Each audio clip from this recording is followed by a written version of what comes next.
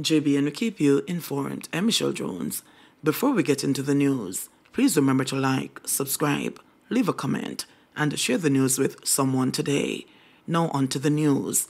Taxi operator gunned down on Mannings Hill Road.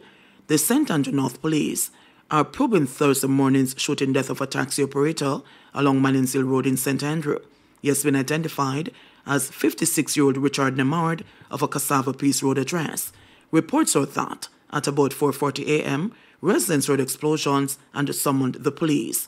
On their arrival, Nemard was seen with multiple gunshot wounds in a sitting position in the driver's seat of a white and green Toyota Probox motor car.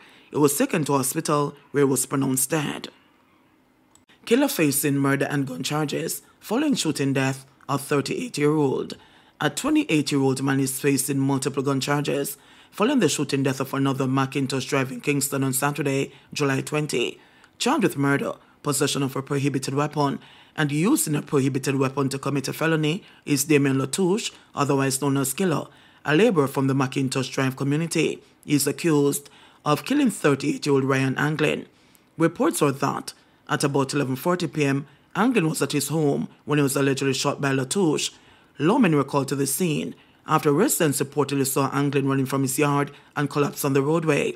He was taken to the hospital where he allegedly told a relative that he was shot by Latouche. On Wednesday, July 24, Latouche turned himself into the police. He was officially charged after a question and answer session. A court date for him is being finalized. Portland man slapped with burglary and assault charges after attempting to steal a fan. A 48-year-old man of Black Hill District, Portland, has been charged with burglary and assault of common law after he allegedly pried open the door to a residence in Duncan's Hill, Trelawney, and attempted to steal a fan. Charges Barrington Brown, otherwise called Jaculan. Reports from the Falmouth police are that at about 2:30 a.m., Brown pried open the door to a house and attempted to remove a standing fan. The occupants of the house were alerted by the noise and went to investigate. In his bid to escape, the fan got tangled in a grill. Brown reportedly had to leave the item to ensure his escape. However, when the police were summoned, Brown was seen hiding on a nearby premises. He reportedly had a knife in his hand. He was instructed to drop the weapon, but disobeyed the police commands and attempted to use the knife to strike them. The lawmen subdued Brown. He was subsequently arrested and charged. His court date is being arranged. Westmoreland Police declares the parish closed to criminals. Westmoreland is not open for business to criminals. That's the word from Commanding Officer for the Westmoreland Police Division, Superintendent Othniel Dobson, amid reports that police in the division have seized 18 more guns between January 1 and July 29 this year compared to the corresponding period last year. 14 of the weapons, including 7 high-powered military-grade assault rifles, were seized in the last 3 weeks. In addition to the guns, the police have seized 460 rounds of ammunition, a 5% increase when compared to the corresponding period last year. Superintendent Dobson says a major factor in the seizures has been the constant targeting of the notorious Kings Valley gang. Through intelligence-driven operations and strategic planning, we have made significant inroads into dismantling the Kings Valley gang. Our approach includes increased patrols, targeted raids, and community engagement, all aimed at breaking the back of crime in the parish. Westmoreland is not open for business for criminals. We are making it clear that everyone engaging in illegal activities will face the full force of the law. The results we are seeing are a testament to the hard work and dedication of our officers. The recent surge in weapon seizure demonstrates our strategic focus and unwavering resolve to protect our communities. The message is clear. Criminals will not find a safe haven here in Westmoreland. Jamaica looking overseas to fill teacher vacancies. Permanent Secretary in the Ministry of Education, Dr. Casson Troop, says the ministry is in advanced discussions with overseas-based institutions to recruit teachers to fill the shortage in local schools. So, with respect to our expanded international recruitment program, just let me update our nation that, sometimes we take some things for granted. As the world is challenged with respect to the teaching profession and recruiting and maintaining and sustaining the cadre of teachers to deploy in their schools, we have a number of international organizations that have been in Jamaica recruiting. But interestingly, as we are trying to put our response together for this year, we have been addressed by other international countries. Actually, they came to us indicating that Jamaica is a lovely place. They have oversupply of teachers, and they would want their teachers to have the opportunity to serve in Jamaica. We did our research, and we have found that many of these countries, international organizations and other countries, have also recruited from these spaces. And so we got some confidence from that with respect to our research. So we have the Philippines, their ambassador, they have met with us. We have the ambassador from Ghana, who also came, paid a visit to our minister, and has met with us with his team. And just this week, he has indicated that a team from Ghana will be in Jamaica in the week of the 11th of August to finalize conversations with us as to access to their teachers in Ghana. What is interesting with this discussion, colleagues, is that they are interested in working for the same emoluments as we offer to our teachers in Jamaica. Nothing more.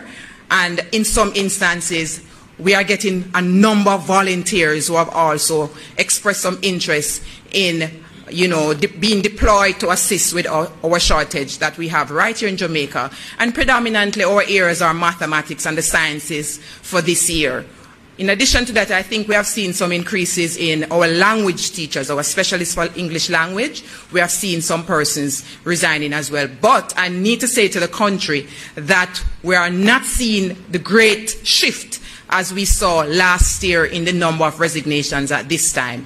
So for the way forward, we have our Cuban program. Those persons are with us. We have 75 of those persons with us, and they are coming back to Jamaica to start in the new academic year. In addition to that, we have nationals from 15 other countries right here in Jamaica. So that's about 90 persons already serving in our education system. And a number of those persons were recruited through schools, with, of course, the ministry's blessing. So those persons are already deployed, and they're from the USA, from the Philippines, from Nigeria, from India, and a number of other countries. And now we are being joined again with the interests of the Philippines, Ghana, and we are looking forward to those conversations. The interesting thing about our response is not to force this kind of engagement, but more so to provide options. As you know, as per the education regulation, the recruitment is really the remit of our boards of management. Our responsibility as a ministry is to provide options for our principals. Our CEO did a survey trying to solicit her to obtain the interest of our principals and school boards in utilizing this opportunity. And I must say, we have got tremendous response from our school principals, and we used that data to have the conversation with our international partners. So we are being guided by data. We are being guided by the support on the ground, and our responsibility is to provide the options. We are not forcing, but our schools must have options as they try to make sure that their staff members are in place for the new academic year. So we are advanced, and we are grateful for the opportunity for other persons to see what we have to offer as a country and try to access that as we advance the education mission. Thanks. Dr. Troop was speaking at the post-cabinet press briefing on Wednesday. Principals and school boards have expressed concern for the upcoming school year amid the continued mass migration of teachers. The Education Ministry says 854 teachers resigned from the system between January and September last year. JCF gets additional 40 vehicles. The government has provided the Jamaica Constabulary Force, JCF, with 40 additional vehicles at a cost of over $313 million. They include 20 Mitsubishi L200 pickups, 7 Toyota Hilux pickups, and 10 Kia Sorento sport utility vehicles. Minister of National Security, Dr. Horace Chang, who handed over the keys to the JCF at the Office of the Commissioner of Police in St. Andrew on July 31, said they will be used to further help reduce crime across the island. Stressing that mobility is essential for the police to maintain safety and public order, Chang said that security agents must have a firm lid on the movement of cash and goods, and recent attacks on them, if not controlled, can impact the economy. It's the safe movement of cash and the safe movement of goods. Unless that can be conducted without fear, the economy will be pressured, and if we don't control safety and public order, the economy will be strangled. Hence the government's commitment to provide the police with the required tools and facilities, the minister added. Chang said the addition of the new vehicles will enable the officers to respond more swiftly and effectively to incidents and improve public safety and security.